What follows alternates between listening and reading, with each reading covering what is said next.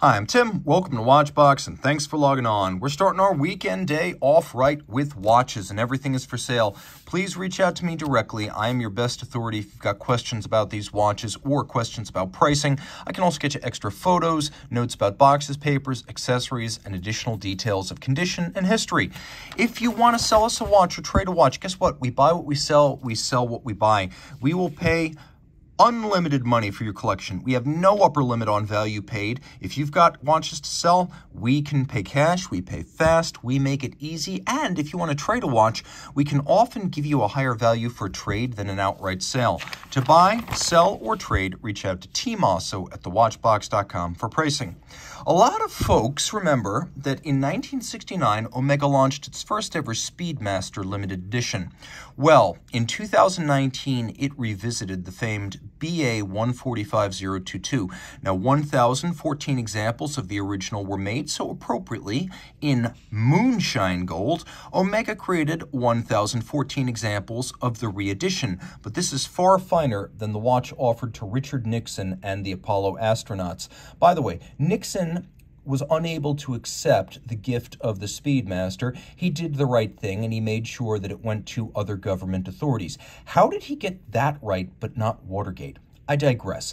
This is an incredible watch, and it's a lot more impressive than the original. First, it's a sapphire sandwich, sapphire crystals on both sides. Second, Ceragold, gold bonded with a burgundy red ceramic bezel. Also, I'm going to move the hands a little bit so you can see this more clearly.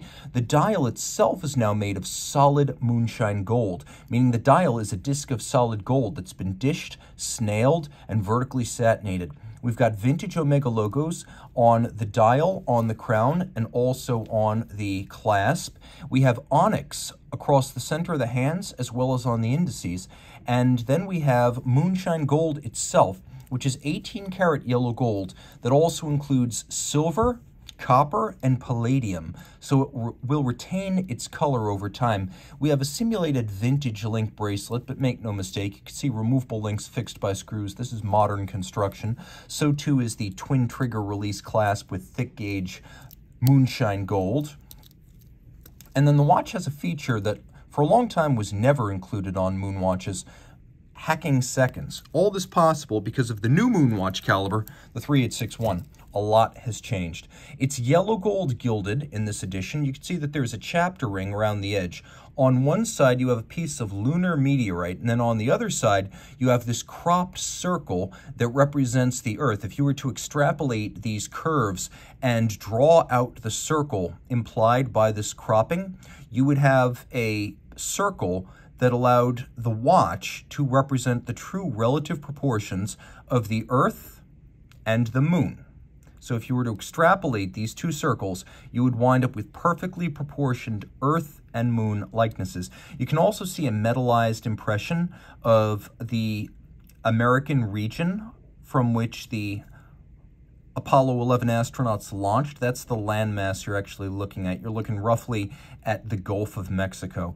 Now, the movement itself is manual wind, 50 hours of power reserve. It's now coaxial. It's a master chronometer. It's free sprung. It has a silicon hairspring. It's effectively amagnetic to over 15,000 Gauss. It's still a cam lateral clutch chronograph, and it's still Lange based. So a lot of the most important Moonwatch elements are retained. It's just more attractive to look at, and now being a master chronometer, far more durable, resilient, and accurate. Previously, chronometer-certified moon watches were extremely uncommon. Throw it on the wrist, it's still a 42mm moon watch. It's actually only 13.3mm thick, so fairly thin by moon watch standards, and it's only 47.5mm from lug to lug. Without solid end links, this wears much shorter across the wrist than a standard Speedmaster professional moon watch. You can really see it's coming nowhere near the edge of my wrist. Down the barrel, that's particularly evident. So this will wear on a wrist as small as 14 centimeters in circumference.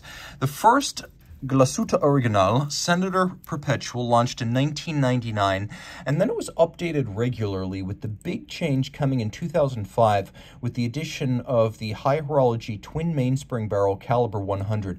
And that's the watch we have here. And you know it's the 2005 and not, for example, the 2006, because this guilloche sunray dial was only made for 1 year. 2005, it became a smooth dial the next year. So you know exactly when this was made. It's durable, it's wearable. It's 40 millimeters. It's well loomed for a dress watch, and being a steel dress watch, it's fairly robust. So this is one to wear every day.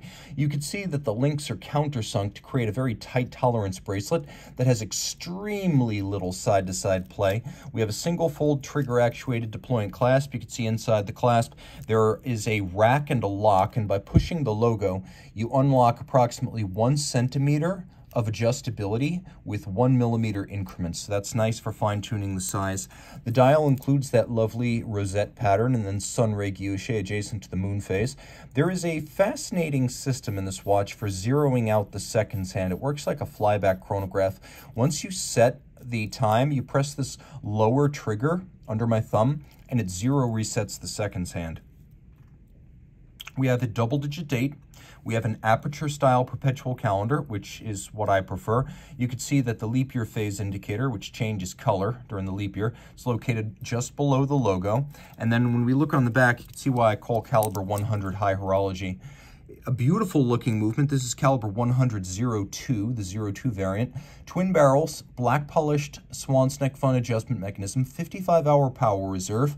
We have black polished ratchet wheels, a beautifully solarized reduction wheel, hand finished to create that look adjacent to the winding rotor. The two barrels ensure a very even torque release from max wind to minimum wind, so it doesn't suffer a big drop off of balance amplitude after 18, 24, 36 hours, and all this is adjusted in 5 positions the way a chronometer would be. Chronometer and high horology adjustment standard is 5 positions. That's the gold standard, really. 6 position is very uncommon, so this is 5, and that's pretty much as good as it gets. That's what you'll get on a Vacheron, for example, or a COSC chronometer. The watch, being only 40 millimeters, is smaller than the later Senator Perpetual, so it wears quite nicely. A handsome and versatile watch on a full bracelet. It'll fit a wrist as small as 14 centimeters circumference. Now I've got some fun stuff for you. I have not one, but 2 white gold Ulysse Nardin freaks. Let's go by historical chronology. The first freak came out in 2001, and while it was a watershed watch for Ulysse Nardin and the industry, it didn't work that well, not initially. So 4 years later, what's sometimes called the Freak 2 debuted. The Freak, 28,800 vibrations per hour. So this is 4 hertz. The original was 3 hertz. This also uses the dual Ulysse escapement, which is more reliable than the original watch's dual direct. It's 44.5 millimeters in diameter in white gold with a few yellow, or I should say pale gold garnishings. It's really a very pink type of gold. It looks yellow to the eye, but it's a very light pink. And then we have a number plate on the side, satinated and fixed by blued bolts, the way Ulysse Nardin marine chronometer would have been in the 19th or early 20th century. When you lift the lock at the base, this was one of the other changes made on the Freak 28.8. This unlocks the bezel, which is used to set the watch.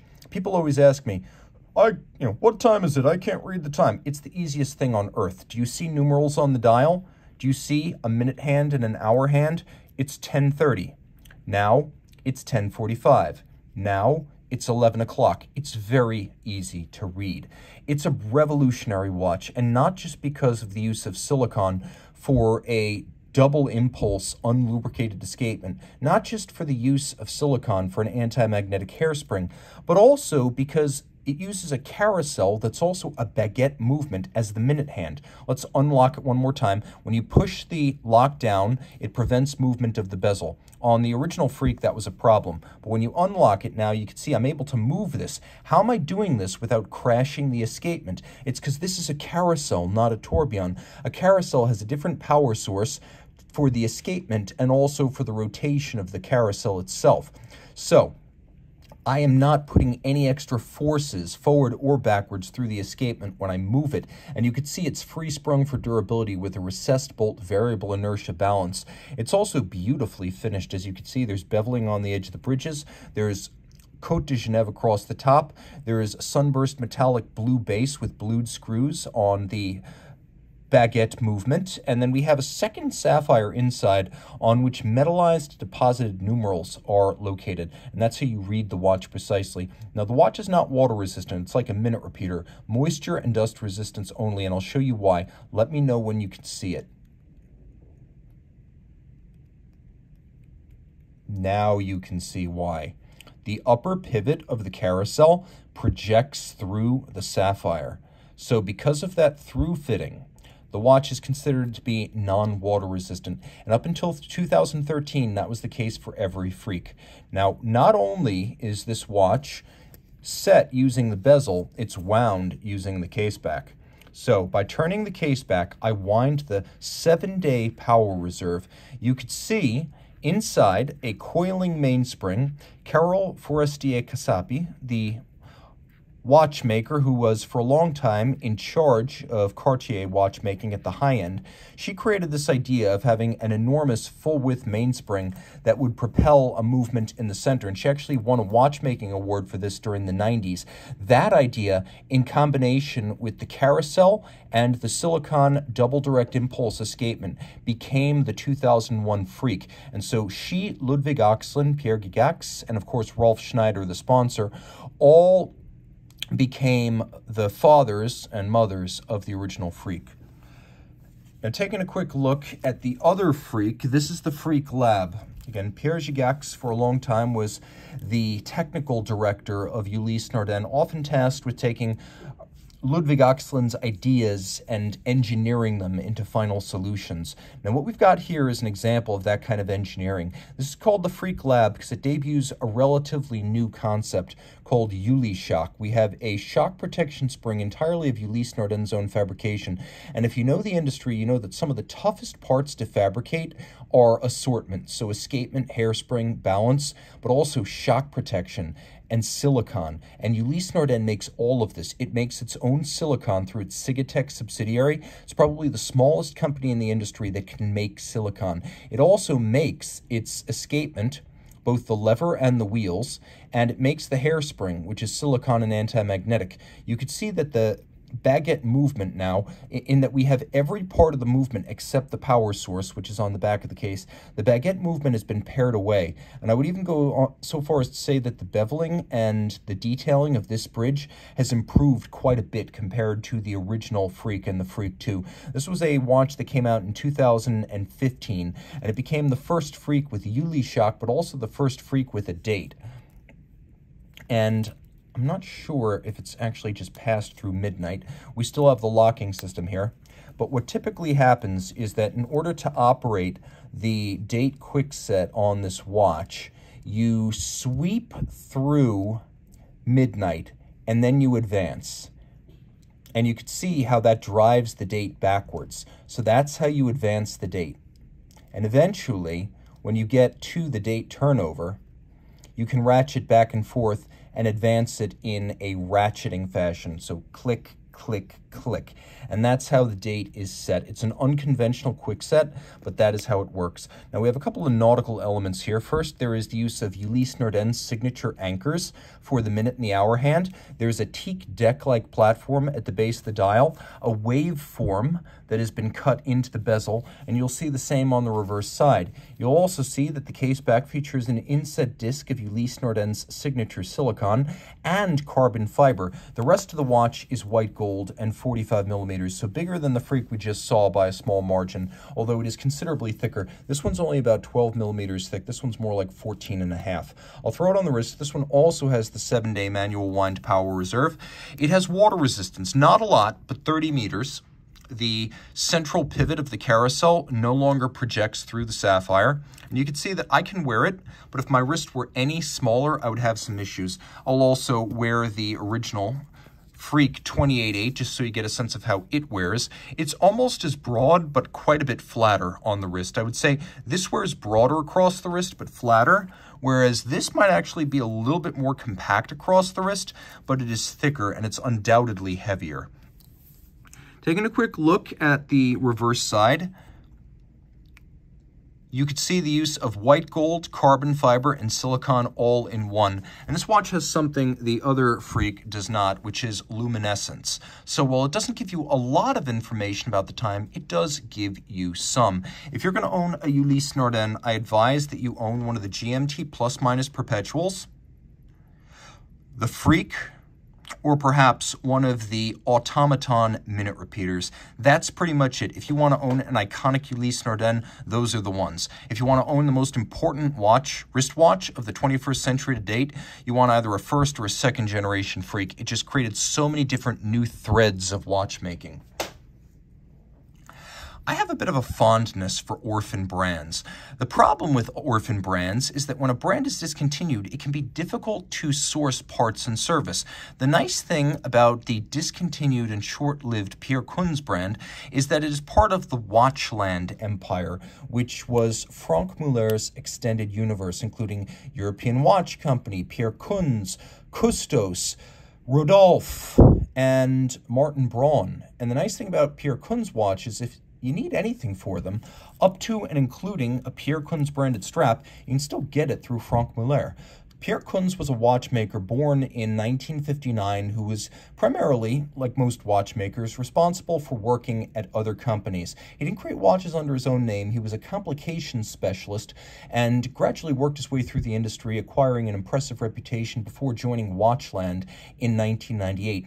In 2002, they'd seen enough of him to offer him his own brand within the Franck Muller extended universe, and in 2002, Pierre Kunz was born. Now, the brand was discontinued before the end of the 2010s, but during its time, it had a reputation as a retrograde display and high complication specialist, and the retrogrades in particular were what defined a Pierre Kunz watch. This, launched in 2008, 44 millimeters in diameter in steel, is the Pierre Kunz Grand Dot Sport. So it is a sports watch, being both shock resistant for a retrograde and 100 meters water resistant. It's fairly thin, just over 12 millimeters thick, and it features a combination of a Texalium dial with a retrograding seconds display that jumps every 30 seconds. Impressively, for a watch with a power-intensive double-digit date and a retrograde, it is chronometer certified. The base is a chronometer grade ETA 2892A2, automatic winding, hacking seconds, quick set date, 42-hour power reserve. The module is Pierre Kunz, so you get the retrograding system and the big date. Now, Mike Michaels and I, years ago, took apart a Pierre Kunz watch. The base caliber was admirable. It was a chronometer grade ETA, but the module was breathtaking. I mean, the way it was finished and built, it felt Vacheron, Patek, Audemars Piguet level. It was gorgeous. And the only shame is that you don't get to see it. But rest assured, it is absolutely the real deal. If you gain psychic satisfaction, like you would from a mid-century Geneva Hallmark dress watch, from knowing there's something beautiful in your watch, you'll love this. Now, there's plenty of lume, even in places where you might not expect it. Some people ask, why did they put the name on the hands? Well, because it's fun in the dark to have a fully loomed name brand hands. And you can see how the retrograde is also loomed. It's a barrel of monkeys on the wrist. The dial is made of a material called Texalium, which is fiberglass that has been coated with blue aluminum. So while it looks like it might be carbon fiber, it's actually a weave of glass fiber that has been bonded to blue aluminum. You can see everything on the dial is applied. Features like the hands, the scales, the guilloche rayon, and the Pierre Kunz nameplate. These are beautifully hand-finished elements. And again, on a rubber strap with 100-meter water resistance, automatic winding, a deployant clasp, and plenty of lume. This is a real sports watch and a legitimate one. I could wear this quite happily. I love this thing to pieces. And it was an expensive watch in its day. When it came out in 2008, it was $12,800. That's a lot of money. I've seen them priced, depending on the dial, strap, and clasp, $12,300 to $12,800. And that's in 2008 money, not inflation-adjusted dollars. Today, that's going to be well over 15 grand. This is an impressively made watch, and provided you've got the wrist for it, I can't see any reason you wouldn't want to add this to a collection of oddball, unusual, and orphan brand watches. There's something wonderfully romantic about a lost cause, especially when a name like Pierre Kunz was behind it and you can still get service and parts. A Lange und Söhne is always fun and always a highlight in any episode that features one, but a lot of folks decry the thickness of Lange watches, and I'm with you. The problem with the landmark dotograph is that it's thick for its diameter, whereas with the 1815, both first and second generation, it's got all of the caseback features of the dotograph, all of them, everything. The difference between this and a dotto is on the dial side with the power reserve and the date. So on the caseback, they're identical, and the 1815 is much, much thinner. Rose gold, sterling silver dial, blued hands. We have a pulsometer scale outboard and a nicely dished dial with wonderful depth. We have a flyback chronograph, just like the dotograph, 39.5 millimeters in diameter in rose gold, 18K beat rate, free sprung, overcoil hairspring, column wheel, lateral clutch, manual wind, and you can see the size of that balance, absolutely enormous. It does feature a hacking or stop seconds function should you desire, and you can see the quality of the finish just on the steel parts. Everything that turns black as I tilt this watch has been mirror finished and finished up likely with either diamond paste or a zinc block. Very difficult to do. Golden hued German silver bridges and plates with the copper and the German silver alloy giving it that golden hue. The beveling on both steel parts and German silver parts, beautifully hand wrought. This has none of the usual evidence of engine filing that you'll see on, say, an F. Peugeot, a JLC, or an Audemars Piguet. This looks genuinely hand finished. Column wheel feel is among the best in the industry, and you can see that we have blued screws, but also black polished screws. Why settle for one when you can have both? Pivot jewels set in golden chaton a la pocket watches, and this East German-made watch is redolent of German watchmaking finishing standards and elements that are incredibly difficult to achieve. Take a look at the clutch for the chronograph. Do you see that there are sharp inward angles rendered in steel in incredibly tight recesses? It's tough to do inward angles on German silver or brass. To do it on steel with outward points and inward angles, super challenging. Throw it on the wrist, it's just a better fit than the dotograph. I'm all about the 1815. And the 1815s with blued hands and pulsometer scales, so first generation 04 to 08, are even probably my favorite. You can see how low this is. It fits underneath the cuff as a dress watch should. A fantastic sports chronograph with flyback capability, romantic detailing, and the quirky but lovable doctor's scale or pulsation scale for judging the pulse of the patient. Here's an oddity. The original B-Uhr, or Beobachtungsuhr, an observation watch created for the Luftwaffe in 1940, self-evidently a timepiece used by the Germans in World War II. That watch was reborn as the Big Pilot's Watch in 2002. This is a Big Pilot's Watch, but guess what? It pays tribute to a plane famous for fighting the Germans in the Battle of Britain in 1940. So we have a little bit of a tension in this Big Pilot's Watch, big date, Silver Spitfire. The Silver Spitfire was a restoration and circumnavigation project by IWC that they launched in 2018. The idea was to restore a supermarine Spitfire with its famed Merlin engine and elliptical wings, fly it around the world, do so with IWC watches, and then commemorate it with this 2020 model year limited edition of 500 pieces. So we have the image of the B-Uhr of 1940, and on the back, the literal airplane fighting the people who wore that watch in that year. Okay, polemic over. It's a bit odd, but then again, our watch collecting hobby has always represented tension between what we know to be fiscally prudent and what our heart wants, so perhaps it's more natural than I think. Plenty of lume in this 46.2 millimeter bronze watch. Well, here's the thing.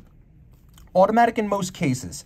The 50,000 series here is manual wind. What do you gain? Well, you gain a thinner case, the romance of manual wind, and 1 extra day of power reserve. So whereas a standard 52,000 series would have a rotor winder and a 7-day power reserve, the 59,000 series, which is used here, has a caseback power reserve indicator and 8 full days. Free-sprung, 5-position adjustment, overcoil hairspring, 2 barrels. It adopts the twin barrel layout of the 52,000 series automatic, so finally we no longer have to worry about the fast running and slow running problems of these big automatic IWC calibers. When first conceived as the reference 5000 and later in the 50,000 and 51,000 series, they had a tendency to run really fast when fully wound and really slow after a couple of days. With the twin barrels and phased mainsprings, that's no longer a problem. You can see the bronze begins to patinate almost immediately, and this watch is quite resilient. Although the outside will weather and change with time, it is 60 meters water resistant with a screw down crown. So on a different strap, it is swimmable. It has blowout protection, so if you're in an aircraft cabin that suddenly and explosively loses pressure, you won't blow out the sapphires on the watch, nor will you compromise the case seals. And finally, there's a soft iron cage around the movement to protect it from magnetism. You can see we've got both a hacking or stop seconds function when you pull the crown out all the way, and we have a quick set system for the flush-mounted big date discs. So there's a lot to love here in this Swiss-made watch from the east, the northeast. Schaffhausen, where this is made, is German-Swiss, founded by an American in German-speaking Switzerland. IWC has always been a little bit different, and this watch is emblematic of that. Olive green, military-inspired dial, rose gold broadsword hands, titanium case back, and bronze case with a matching bronze buckle and an elaborate riveted and stitched calfskin strap. This is calfskin because it's aviation. I'm actually jumping ahead to the watch I'm looking at out of the corner of my eye, which sure enough does include alligator. But this watch is all about its dial. This is the Parmigiani Fleurier Pantograph Oval. So the pantograph, inspired by a late 18th century Varden and Stedman British pocket watch that was restored by Michel Parmigiani in 1997. What we have here is quite literally a pantograph, or a device that follows a contour. These are used to keep streetcars and light rail in contact with their overhead power supply. They're also used to trace patterns for reproduction on a template. So a pantograph is used in the creation of the Audemars Piguet Royal Oak Tapisserie dial series. Here we have a pantograph that traces the arc of this oval-shaped white lacquered dial, and you could see it is an absolute riot to watch in action, unlike anything else I've ever seen. Now, there was a concept watch for the Oval Pantograph back in 2011. The production version came out in 2013, and this rose gold model with the white lacquered dial with blue printing came out in 2016. It's an odd watch, 38 millimeters wide, and then 12.9 millimeters thick, and then from lug tip to lug tip about 52 millimeters, so fairly broad across the wrist. The lugs are welded on, so this is an exquisitely handcrafted case, and we have a date that includes a quick set at the base of the dial, and we have a power reserve at the top of the dial that traces the 8 days of power reserve. On the reverse side, we have a movement that will bring tears to your eyes. This is the PF-111, developed in the late 90s. It features 8 days of power reserve, gorgeous hand finishing, and elements that you won't find even on many Geneva Hallmark watches. For example, look at how many interior angles we have where bevels meet in a sharp inward cleft crease. 1, 2, 3, 4, 5, 6, 7, 8. Are you impressed? I am. That's one of the most difficult feats in watch finishing, the interior angle. And here, they're just blowing us away with their capability. Parmigiani, through its subsidiary company, is making every part of the watch except for the strap, which is provided by one of their stakeholders, Hermes. As a result, the strap is buttery and supple, feeling broken in even when it is completely new. The stripes are beautiful. You can see they have a darkness gray gradient from side to side, not being stamped, but laid down by a abrasive wheel. You could see we have black polished screws with chamfered slots in circumference, and all of the screw and jewel sinks have been internally beveled for a partridge eye effect, with satination and internal beveling on the wheels, and micro perlage across the base plate with a black polished swan's neck fine adjustment mechanism and chronometer style 5-position adjustment. A watch that defies the use of superlatives. It speaks for itself, and its wrist presence with a cambered and curved caseback is second to none. What a machine. If you love these watches, reach out to Team Mosso at thewatchbox.com for purchase and pricing details.